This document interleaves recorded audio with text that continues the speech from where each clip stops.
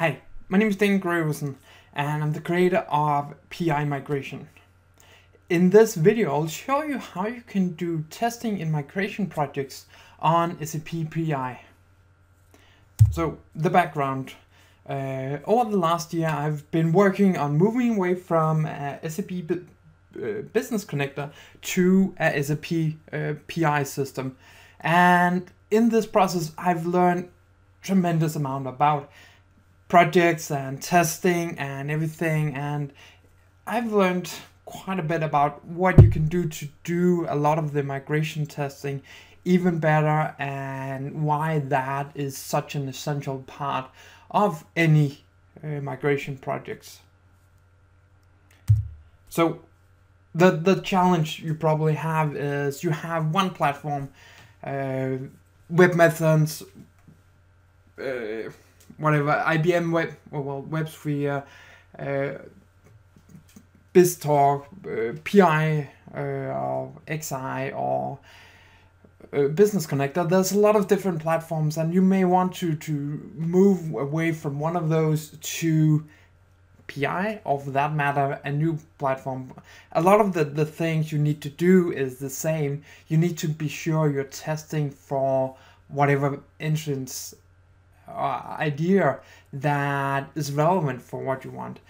And once you go live, you want to have the minimal impact a minimal impact on the whole process that you're in fact inserting or changing. So the partners you're communicating with, the systems, won't see that you have changed the platform in between. They will just continue as normal and really don't care about what you're doing. And that's essentially what you want them to. Not noticing what's goes on, but just maybe inform them, but it shouldn't affect them. They should just be continuing sending their EDI documents as normal without any changes. So you want to minimize the impact, and you don't want to go contact all vendors and say, well, we just have this extra field we want to put in, and can you do this by Monday and we'll be happy. That doesn't work. And if you have a lot of vendors or customers, it's not possible to change any of this without having a big project around it, and that will be a whole separate project to do changing and say, okay, we have the solution, we're just going to trash it and build a new one for the new vendors. That's a large investment, both on the business side, for the vendors, customers, and everybody involved. So you want to minimize the impact as much as possible. So one of the good things about this is you can read the source code of the mapping. In Business Connector, which I've been using, you can drill down and find what's being done in all areas and with all instances of the mapping. The challenge is you may not always be able to fully understand what's being done.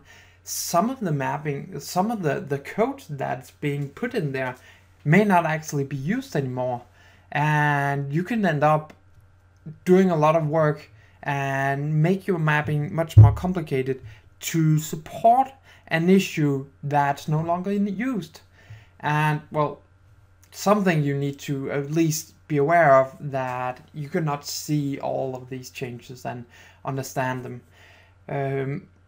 One of the challenges I've read was, well, I can read it and I can understand it and use it for a lot of what I want to be doing, but it's not possible to do all the things that are, understand what's going on and how is this file going to be processed when put into this one. So this is essentially, you may have a lot of ins and outs on the platform that's doing specific things to just help get everything a bit better and make sure that it works as you expect. And it's difficult to find all these assumptions that has been made. Does this only occur if this item has been filled in, or what happens in these instances. So the normal project step for this, or the plan for such a project where you want to migrate from one integration broker to another, is something like scope the project, which is what are the number of users, or what are the type of interfaces we need to move. Is it vendors, customers? Is it just a specific part of the subset of the customers or vendors we want to move a specific direction? And what's going on? What's the whole purpose behind this? Then you have broken down and find it's these 500 mappings or 10 mappings you want to do, and then you just start mapping. Take one document and just do the mapping as you would expect it to do. Obviously, this would be the first draft of the mapping, and there's a lot of chance that it will not work because you're just guessing a lot of the times. So you'll find, next up is you'll find some test files and test out how these things are working, what's being used, how can we use this for an even better approach. Well, you'll find the test files from as many vendors, as many different options on settings and whatever you have used. And it may be a good idea to notice some of these things and when you're doing the mapping. Okay, we need to have someone where, for instance, in the EDI, we have an IFF segment with a certain qualifier or something like that, because if we have that, then it triggers a whole subset of everything going on, and that will affect what we're doing here. And you need just to notice, write them down and say, well, okay, this is what's going on. If we need to find some tests for this. Next up is you perform the test, and you test a lot of documents with different ideas, and you'd see, okay, in this instance we are doing it in this way, or we are getting these responses, or it works like this, and that's really a useful way to look at it and be sure you know what's going on. Next is to update the mapping, because, well, obviously you'd get some feedback from these performing all these tests, and you'd say, okay, there's something I forgot here, I need to implement that, and there's something new, and there's something else, and all those things add up, and you can get much better with your mapping. And then you would expand the number of test files and compare with even more test files, just to make sure you didn't forget anything or something hasn't changed that really wasn't that useful. And then you move into QA and into production and start using it. And at that point, you would hopefully just say it'll be easy and there would be no support, and you just sit back and enjoy the time for doing a go live. Well, I wish. That's probably not always the case, or anytime the case that you would be able to test as much as there won't be any changes when you're doing go live. I would probably argue if that's the case, you have been spending too much time on the project to make sure everything works, and it may be a waste to spend that much time on the full project. So one of the things that I found is the more test cases you can do, the better, and the more thorough you believe in the ability of the mapping to perform what was expected of it. So you need to find a low cost way, fast way to do all the testing that is required for you to make sure the solution is absolutely perfect. So there's some different comparison options, and I'll go through and talk about how you can use these to leverage in your project and make sure that they all work accordingly. So the first one, well, I'm assuming you're sending in IDOCs, and that's a lot of EDI integration, a lot of other areas where you do have the EDI files and you can use comparison on them. If you're using IFCs, it's a bit more difficult because, well, it's a binary format that no one really can see. They can just see the resulting mapping, and then you'd have to do a comparison by the documents. But that's not in the scope of this. This is just, well, you send in a document on the test system, and using V05 you would find that document, and then you may look in onto the production system and find the same document with the same reference, and you'd go through all the segments and see, are there any changes between these two documents? Are there any way we can do a testing to make sure, well, what are the difference between them? Everything correct? That's a partner correct? Is all the fields filled in correctly? And if they are, you're happy, and there's not a lot other things you need to do in that perspective. The challenge is this is really labor intense and requires a lot of time. And well, on the current project just before go live, we're doing a lot of these tests, and it's helpful. It gives a lot of insight on what's going on and have we found all the different areas that we need to focus on. And we can see this is what the document looked like in production, and there may be changes in the way their platform works or whatever. And then this tool really is useful, but it requires a lot of time to go through all segments and make sure they are equal.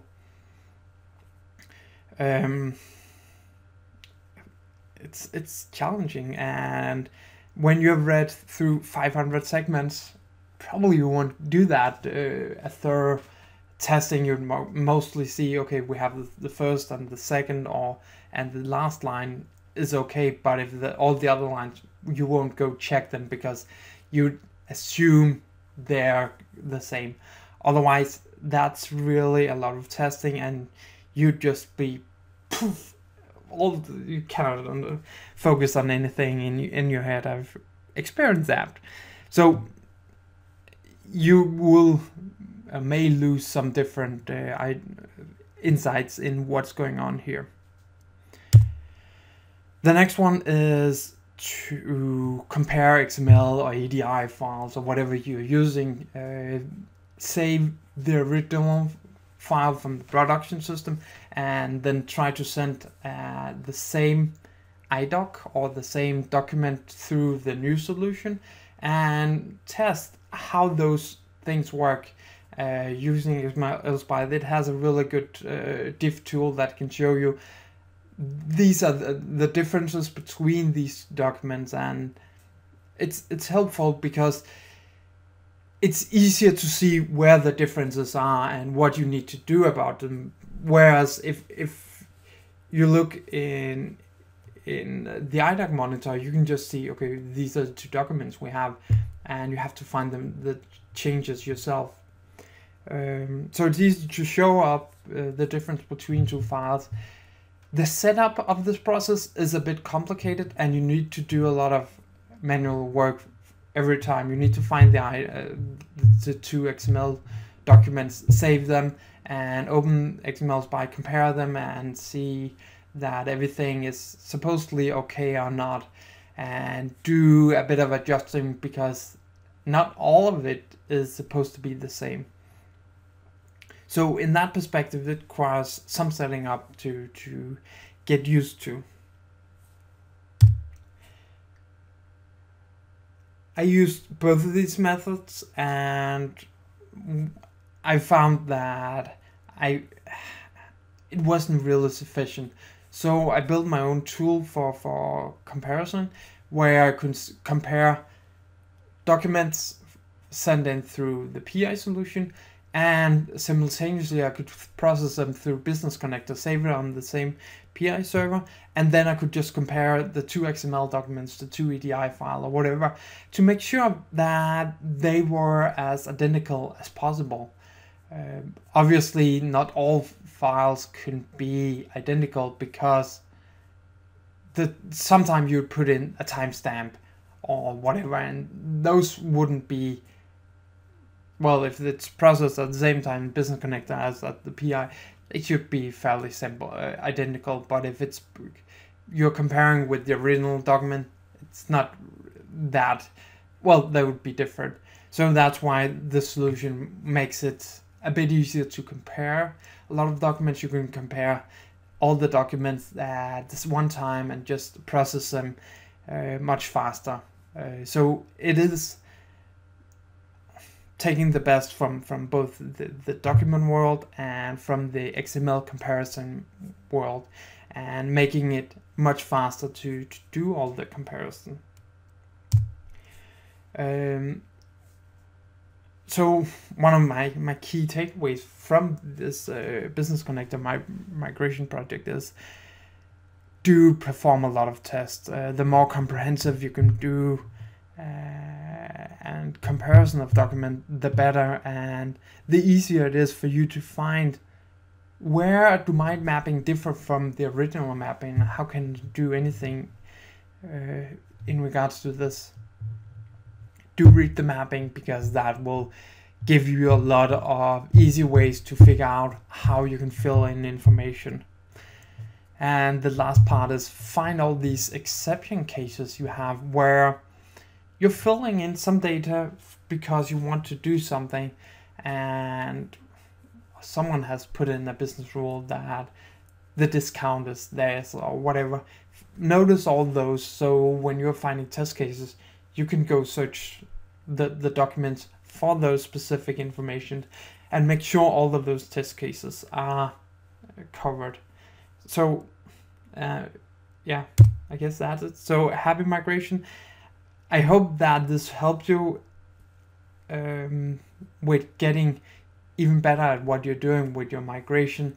And if the PI migration is something that can help you, go give it a try. There's a free trial on using that, PIMigration.com, and I'm really looking forward to hear what you're doing to become better at your migration projects. So thanks for listening, and happy migration.